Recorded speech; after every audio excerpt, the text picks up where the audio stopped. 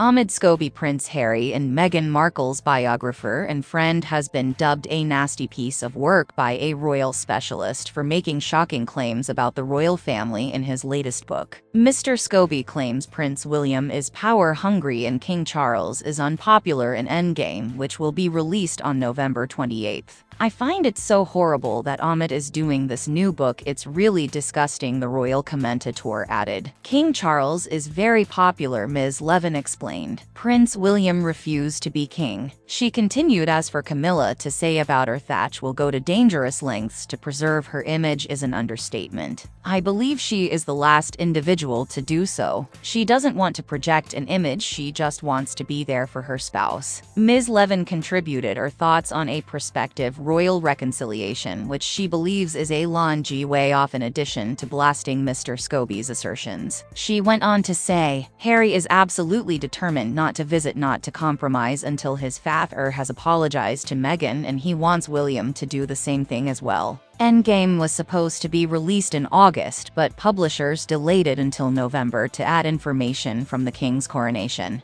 Omid Scobie also co-wrote Meghan and Harry's unofficial biography, Finding Freedom. His new book is supposed to contain several shocking revelations, including the identity of the Al-Jed and nameless racist royal who Meghan claimed expressed reservations about Prince Archie's skin color. Amazon's description of Endgame is as follows: a penetrating investigation into the current state of the British monarchy, an unpopular king, a power-hungry heir to the throne, a queen willing to go to dangerous lengths to preserve her image, and a prince forced to start a new life after being betrayed by his own family.